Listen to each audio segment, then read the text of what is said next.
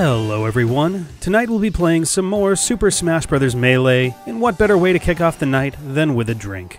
Last time we opted for something fairly sweet, but tonight I'm in the mood for something with a fiery punch. For tonight's recipe, we will need sambuca, some triple sec, as the mixer, root beer, and for that extra kick, some fireball. And of course, a shot glass to measure. Be sure to verify this shot glass is the correct size so you don't fuck up like last time. This drink is fairly easy to make. We start with 1 shot of sambuca, followed by a shot of triple sec. Next, remove the stunt fireball and replace it with a full nip. Remove red from the table as we will not be needing a shot glass for this step. Instead, simply upend the nip of fireball into the glass.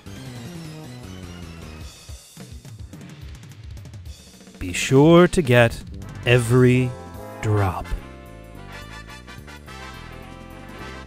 Finally, crack open that root beer and add 3 shots to top it off. The sweetness of the root beer blends nicely with the fireball, giving you a cinnamon flavor that's not overpoweringly strong.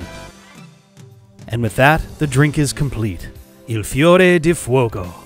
Saluti.